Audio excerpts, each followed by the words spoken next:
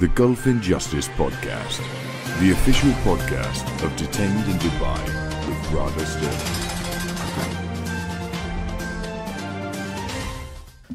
Hi, André. Thanks for joining us on the Gulf Injustice Podcast in very happy times. You've been stuck in Dubai for many years now trying to resolve your cases, and you finally got home, was it on Friday or Thursday? Absolutely. Actually, the flight was on Wednesday. I received the information from the ambassador calling me, the two ambassadors, the one from Dubai, the one from Abu Dhabi, plus the consul, at about 1 o'clock on Wednesday, asking me that they have 4 points to talk to me.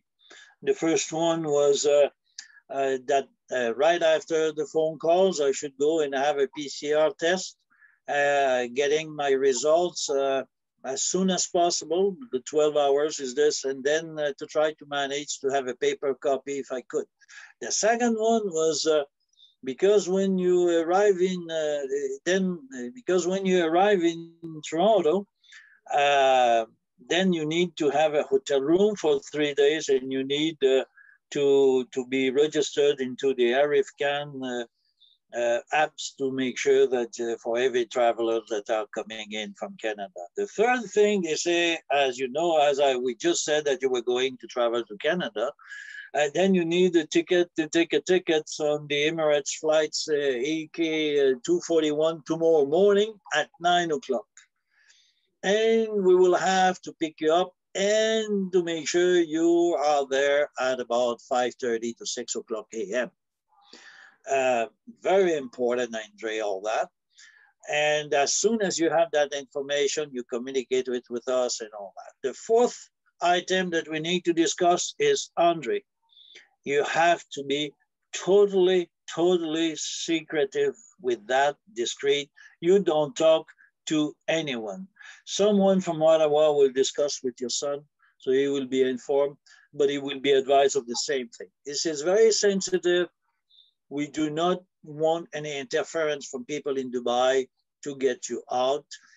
Everything should be smooth. We have the copy of the document with which you will go out, and that should be solving the issue.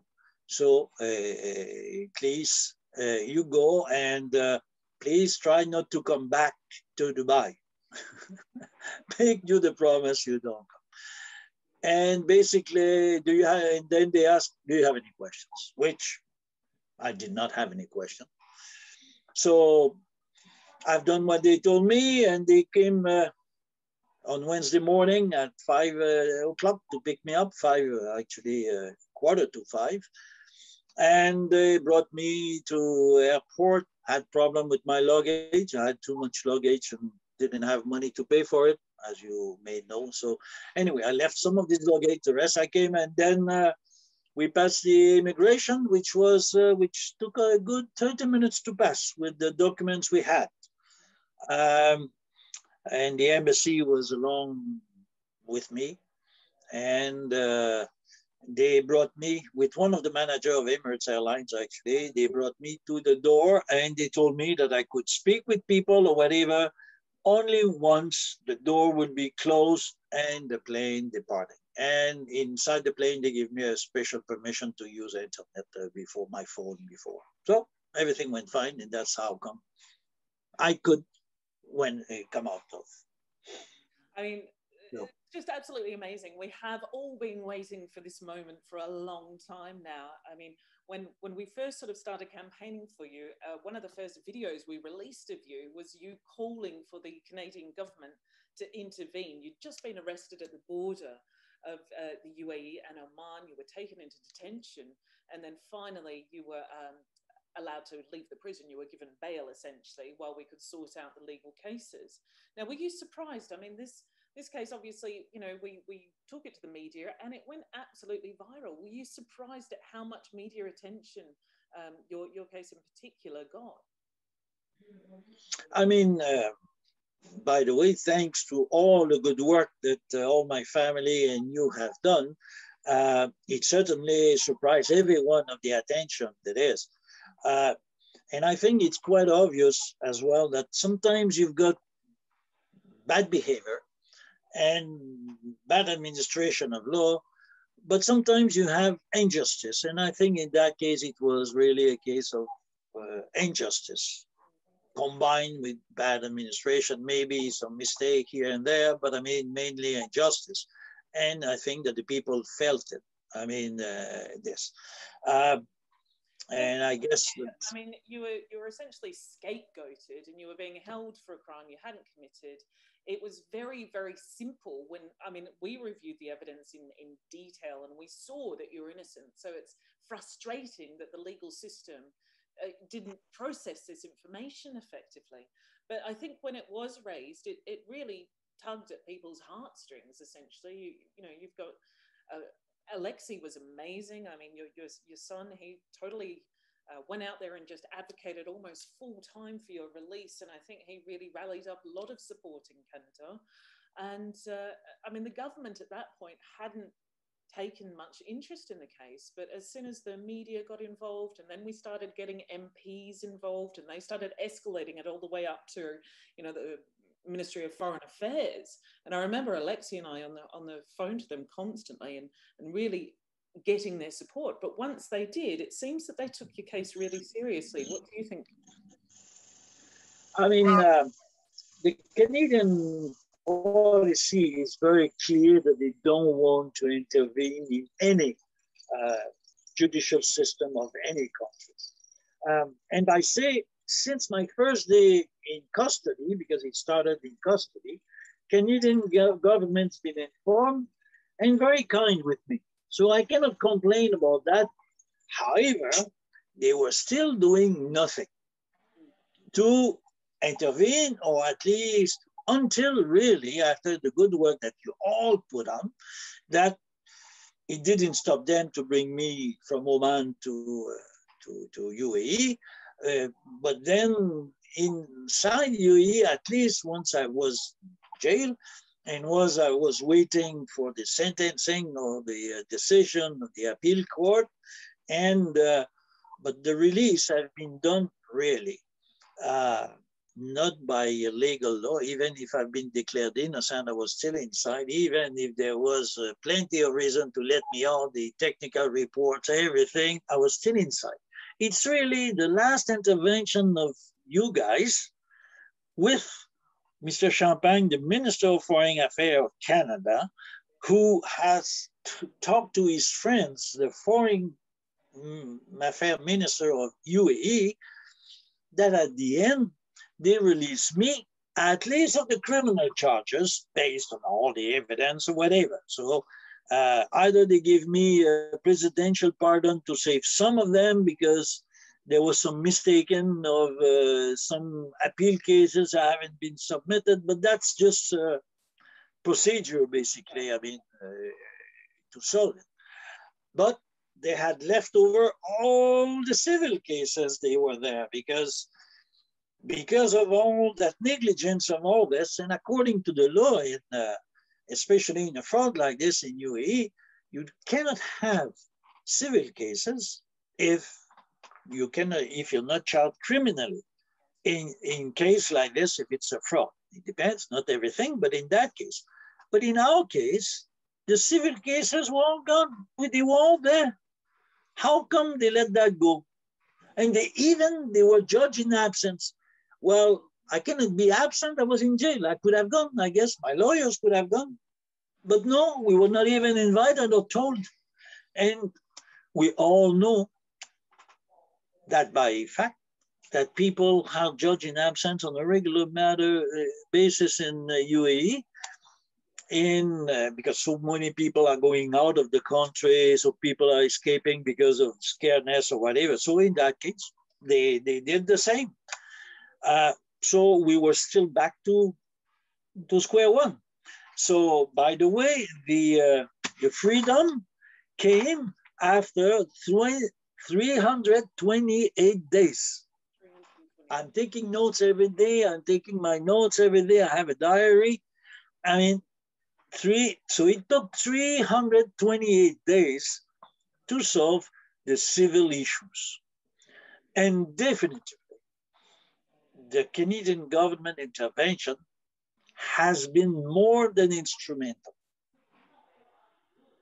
I had meetings with representative, very high representative of the Foreign Affairs Minister and the Justice Minister, asking me about the case and then guiding us on procedures, how to find a solution which will be legal according to UAE system, which will be making UAE looking good and making Canada looking good as well, without having anybody looking bad. Basically, it was the mission.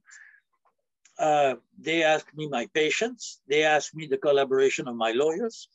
But at the end of the day, they organized us a sequence of events who would go to my possible freedom.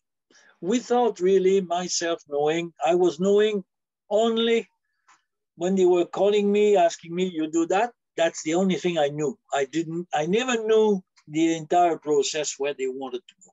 But yes, in the sense to be free, but how to get there. And basically, it's happened after 328 days. I mean, without the diplomatic intervention, this would have been an extremely difficult case to resolve. Impossible.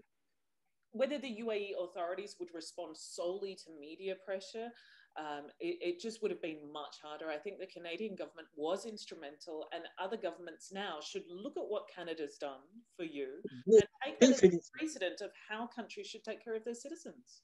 You see, I mean, again, in a particular case like this, it was an injustice. I know that some other countries, there are some injustice. Some other countries, just bad behavior. It's the way to treat people, it's maybe something different. But in that particular case, that would have been impossible without the intervention. I can tell you, the media would not have solved anything because the pressure, again, let's face the fact, there was a fraud. The chairman of the company was the royal family of Abu Dhabi. One of the very, very important shareholder was the son of the president of Abu Dhabi or UAE.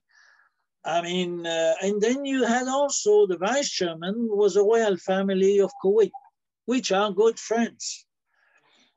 At the end of the day, doesn't matter if someone escaped with millions or zillions of dollars is outside the country. Those three people were associated with it somehow, like I was. I mean, like I was indirectly. I was not a shareholder with them. I was not as big. But what I mean, so they were probably all scared that they would, and that's probably what the guys who took the money figured out. They said, don't worry, we'll leave and these guys will be stuck with the money because they have plenty of money and they will have their image. And actually the fact that I was inside, I was like protecting everyone of being touched. Yes. Because while it was the attention on me, nobody was paying attention to the royal family members involved. Absolutely. And we even had people who did actually commit the fraud go on and commit frauds in other countries as well, which during your time there, we reported to authorities and started an investigation into that. I mean, while you're in custody, and this happens a lot, while you're in custody and while you're still in the country, everyone else can get away and no one's looking at them. So it's a very well thought through plan, essentially. But I mean, you've got royals involved. It was a big deal, your case, essentially. So, I mean, that was a big case because of the numbers of clients and the amount of money. Yeah. Although there are some big hits, but that's the thing I know. But the thing that I didn't know, what was attached to it, because maybe I was not knowledgeable about the other part of it, because if there was some oil deals with this or exchange with gold with some other countries with sanctions, I was totally out of my knowledge. Maybe he was, maybe he wasn't. I have absolutely no investigation on this, so I cannot say about that. But I mean, I've seen many things that were pretty logical. That would be something like this, no? And as you know, if you take the case of Alabrash, or if you take the case of NMC, that are both are London, and the principals of them are arrested in those countries, either in London, either in the US. This is quite common in UAE, private companies, that the owner bring pocket from clients or banks or whatever, and it goes from the pocket left and goes to the right pocket, and then the back pocket, and for his personal issues. They do that regularly. And then as long as it's still between themselves, nobody knows outside, nobody asks questions. If it's blue, then they're protected anyway, and they don't care. It's only if NMC was catch and if Alabraj was catch, it's only because they were involved in London at the end. And that's been detected but after 3 to 4 years, not right. So that's the other part. The other part, which I'm not afraid to mention here, rather, you've got DMCC. DMCC, which is one of the most prolific free trade zone in the world. They are proud to say that. Almost 12,000 companies and whatever. Once I detected it, what I've done with my team of lawyers and accountants and auditors, we ask meetings with the leaders of governance and the leaders of the MCC. What was the answer? We told them, we come from the IFC. We had a subsidiary in the MCC, and they used their books that were approved by the MCC to renew their license. And with this, they were frauding. They were talking to various banks, nationally, internationally, and all their books were cooked and forged. Now we have the proof. We've done the auditing, the re-auditing with international firms, and we've been talking to the fraudster. That means the small auditors who did the book, which told us they do that normally for every companies here. So that means the MCC with the 12,000 companies say, yeah, sir, but we're not there. Here with the regulation is we're there. We cannot check 12,000 companies. If come on, we check their books and we check what they give to us and we stamp and you go. Again, I said it, the MCC, it's the biggest, and that's where you've got the biggest trade in oil, in gold, in material, metals. I mean, and is that a way that you, I mean, think about it. Okay, this is, and that was definitely, we cannot deny that. We wanted to help and collaborate with that. However, you can imagine that nobody really wanted to know that story publicly. Okay. During my free time that I had, I've people who were doing gold transactions like Gold AE. I've detected that there were more or less in the country over 300 something. Okay, precisely 320 something. So some of them were related to jewelers, because there is a gold soup that is very important. Some other were related to brokers licensed by private central bank of UAE. But many of them, like 25 of them, were doing exactly the same thing that Gauthiers was doing. And since then, I've been doing exactly the same way than Gauthiers. Nobody talked about them that much, because it was smaller, because there was no royal family involved. It was just like a normal company that been bust. All the principal out of the country. Wow. Okay. I mean, talk too much. No. I mean, we discussed earlier, actually, off the record, that, you know, going forward, that you're looking to tell a fuller story, essentially, of what's happened in detail in this particular gold AE scam, as people call it.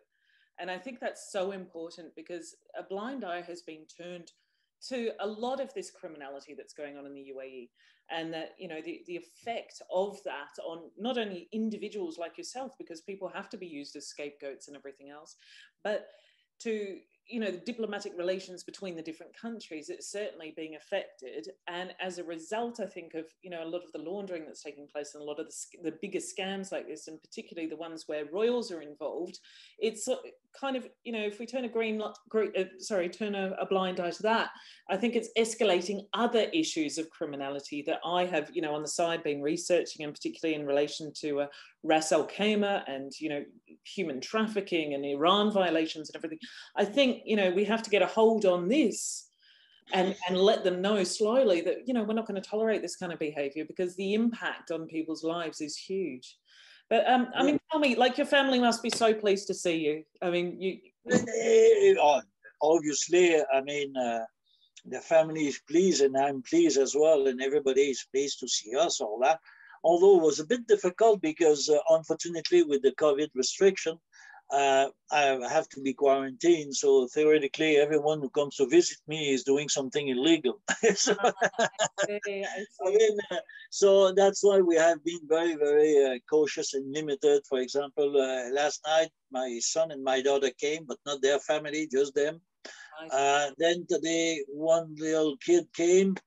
And then tomorrow will be the turn of Alexis' daughter. And in the meantime, I have 7 brothers, which maybe they've collaborated a lot with Alexis as well. And now they're all coming to visit. And I even have the MP, Richard Martel, who was one of the MPs that helped us a lot. So he's coming to visit me tomorrow. So that will be to say hello and to... I mean, that's wonderful in itself. You've actually got MPs coming to your house to visit you and celebrate your release as well. I think there's so many people that are relieved to get you. But it shows how it impacts the government. It shows Richard comes from the opposition party.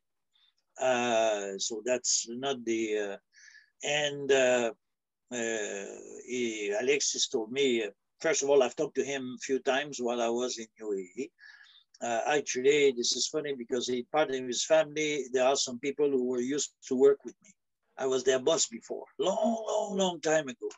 And so they knew my story, but they knew also my story prior to all that. And that's what they say. No, I was not. No, I'm really blessed with the family. But Radha, I want also to mention to you, what happened to us is terrible. Obviously, but by being a geologist, I've been going through.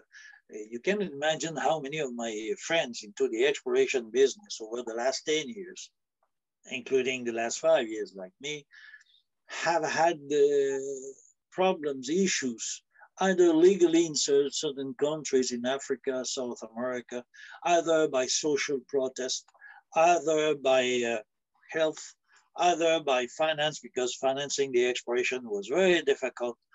So my case, and building a company in exploration is like pharmaceutical companies. It takes easy 10 years, and your chances of success is like 99% failure. So it's not success, it's failure. So I got used to my resistance a bit coming from that world, no? And myself, I've been having some resistance, but I always still believe today that we have to turn away that negative into a positive. Yes. And it's still possible. I mean, I know that Alexis is not really 100% with me. But slowly, I mean, yeah, I'm not saying I'll go back to Dubai. So no. But I mean, this is just a way and an experience. As you may, it's an experience, and that's finished happily. But happily because everybody continued to work hard. from you, Alexis, maybe from me inside, even my lawyers. I still sometimes I'm a bit surprised. I'm happy from them and this, but then I had my problems with them as well. So it's not always them. It's as you know, lawyers are lawyers. That's an enterprise. They have to, and they were doing everything to defend me, at least the one that were there. But I mean, they need to be paid sometimes. So it's all started. One part all started because the Sheikh did not want to pay one of the lawyer fees back in 2015. It was yeah, because we couldn't take the money from the company because we cannot do the same thing that the thief have done. So we cannot use the money from the clients to pay the lawyers. I mean, so I asked the Sheikh to use his money to do that. And then he said to the lawyer to wait. The lawyer started. So it started to be a little, but at the end, the lawyers defended me. They stopped defending the company, no? Yeah. Absolutely. So this is the Sheikh in Dubai that was involved in Gauthiers. The Sheikh in Abu Dhabi. Sheikh Sultan bin Khalifa Al Nahyan, which is he comes from the Shagbut family. The Shagbut family, if you remember, is the one who was the ruler before Zayed. Zayed is the one who created the UAE. With Shagbut was much more conservative, let's say. Okay, but there is certainly one of the maybe the conclusion or the perception. I would say perception. Okay, not conclusion because it would be as there is some friction between Dubai and Abu Dhabi. That's my perception, and in our case, was certainly visible. Yeah, you could feel that in your case, that friction. Yes, absolutely. Yes. Only by the way to solve it. Yeah.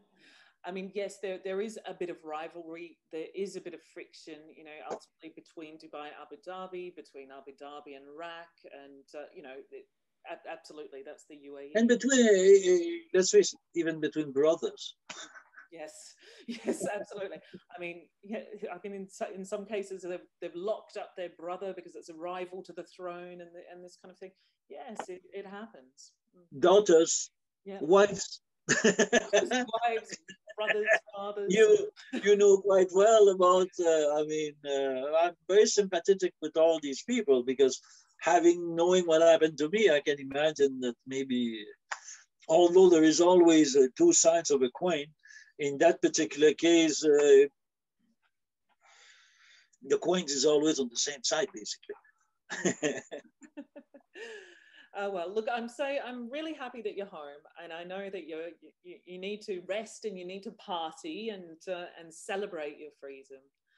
But it seems to me that you're strong, you're ready to go, you're ready to get on with life. And perhaps, you know, just being stuck in this sort of waiting time in the UAE has given you a lot of time to plan what you're going to do next and to move on.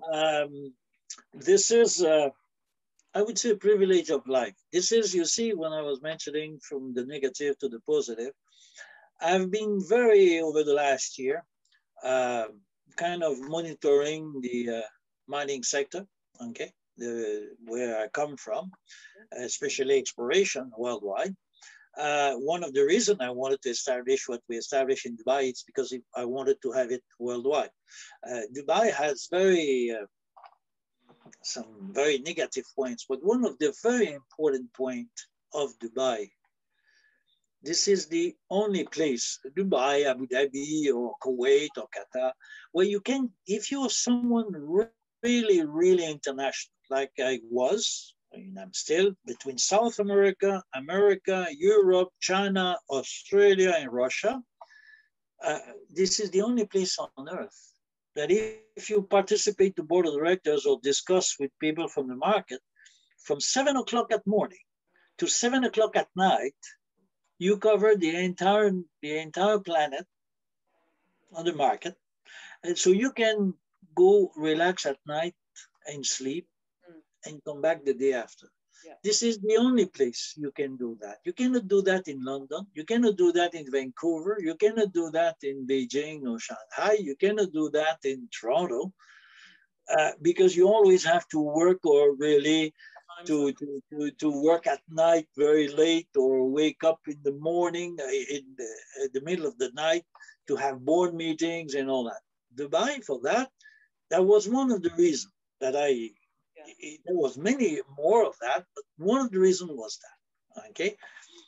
So being that I was privileged to monitor over the last year, because the pandemic was that everything was virtual, right? So I participated to so many mining conferences and courses online.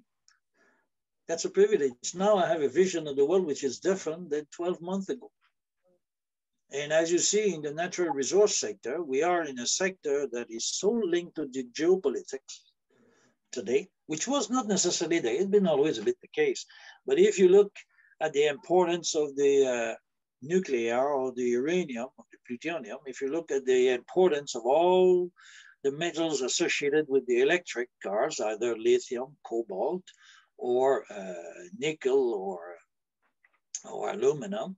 If you take the normal one, the copper or zinc linked with the infrastructure construction that is going, and from gold and silver, and look at the financial situation of the world, gold and silvers and all those minerals would be, so this is incredible to the level I've been involved to.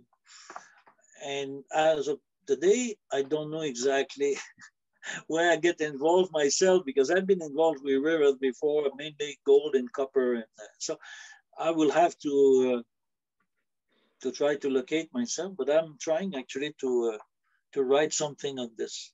I mean, of my perception of all what happened, because it's a luxury to be able to spend 1 year just observing, while you're not watching and not obliged to run a company. Absolutely, yeah. That does give you that ability to stand back and see the bigger picture, and perhaps, seriously analyze it. So that would be great to get on with that. But, I mean, look, a lot of people, they come out of prison, they've suffered PTSD, they find it really hard to get on with their lives. But, I'm really pleased to see you've still got that energy about you. So, I mean, it's great to see.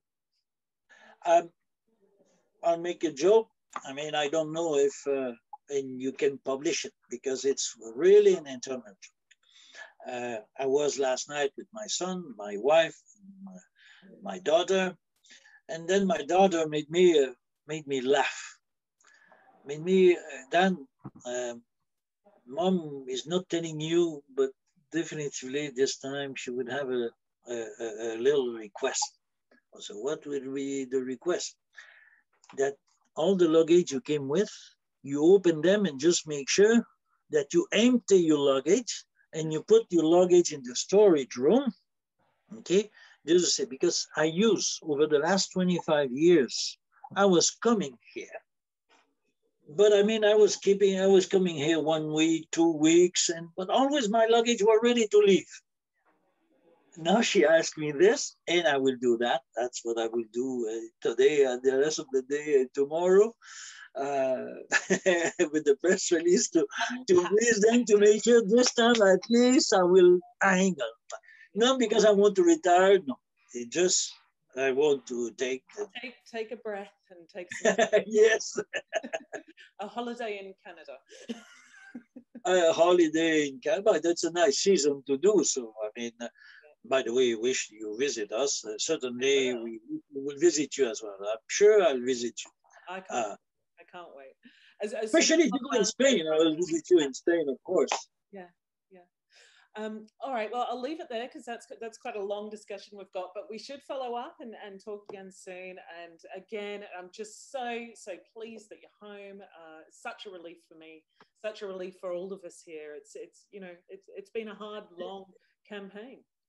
And then I pass the word to your other people and this, you see, with patience and creativity, because I'm sure the embassy has been creative with this.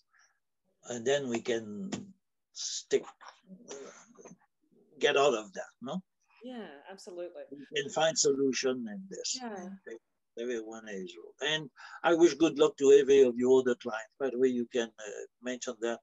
I really sympathize with all of them, even knowing how unfair it can be, how suggestive it can be, how I sympathize with all of them. Yeah, I mean, thank you. I mean, I spoke to an MP the other day, this week actually, on another British case I'm dealing with, and I let them know what the Canadian government had done, and they were intrigued about that. I think they're going to call for advice, but I think also, I don't know whether you saw the American who was recently released after smoking marijuana in Vegas. Yeah. Anyway, again, you know, the US Department of State got involved in that one, and he got out very quickly. So it is sort of, you know, the government getting involved, but we hope that, you know, in the future they'll get involved without having to take it to media, without having to get that publicity and push first. They should be responsible. Yeah. No, definitely. Definitively, this is, for me, it's a given. But I mean, again, I've been blessed and lucky with this. But I mean, on the other hand, as an advice, I never spoke badly, neither against Dubai, neither against the Canadian government. I've been patient with all of them, and that was truly, okay? Because as I told you, okay, I was a scapegoat, and I didn't know who was behind all that, and I still don't know today, truly. But I mean, the fact is, each country has to do what they have to do. So that's why diplomacy apparently is supposed to be that, right? People talking to other people. So we just let them talk and not try to because it's very difficult to achieve something if you knock down both, then thinking that you will make them talk. No, the only thing they will do is talk against you. So let's people to be patient and to go. On another note, rather maybe not for the interview like this, there is a point that when you mentioned a little earlier about the fraud, when I was the first 18 months in custody, I wrote a book which was From Deep Inside. And it was a bit about various cases that there were in UAE. And you would be amazed how people are creative, how to go around the system. Many of the people in jail are scapegoat, paid scapegoat. Wow. Organize the head. Obviously, they don't come from London. They don't come, but those scapegoats come from Bangladesh, but when you have they'll do a few years in a manager from Bangladesh that hardly speak English and he's manager of I don't know how many millions, and you ask to him while you're in jail and he tells you, oh, I have a nice life, they paid for me, they paid my phone, they take care of the school for my kids in the country. That makes it an easy thing to do, to embezzle money out of a company and then pay yes. a poor person to go to prison for you, and they'll appreciate it. They get to send money back to their family in Bangladesh. Yeah, you see, so that's why I'm pretty sure the authorities, they know that. So they're stuck with on one side one and the other side. So so that's why we need to help them to clear the sky, because it's not obvious. Yeah, well, I mean, that's going to leave a lot of fraud victims in the end, isn't it? People are going to lose a lot of money. Oh, yeah, absolutely. Yeah. Absolutely. Well, André, it's just wonderful to have you on the podcast anyway. And I look forward to speaking to Alexi soon, and I look forward to visiting you in Canada. And thank you so much. You know, it's been a pleasure to deal with you. It's been a pleasure to deal with your lovely family. And we're so happy to have you back. Same to us, and that's me. You should thank you for all your good works in there. Okay, and even your good smile, really fantastic smile. Thank you. Well, I'm very happy. This, like I said, I'm so happy about this. So. Okay. But cool. Anyway, have a great week. Feel free to call anytime. Let me know how you go tomorrow. Okay, good. And everything else. Okay, we will send you pictures as soon as we'll be able to be all together. But because of the COVID, we respect the rules. because here we still are on restrictions, so that's why. Okay, it's a bit difficult, but the fact is there. Thank you very much again, Radha. My pleasure, André. Speak to you soon. Bye. Ciao. Thank you for listening to the Gulf Injustice podcast.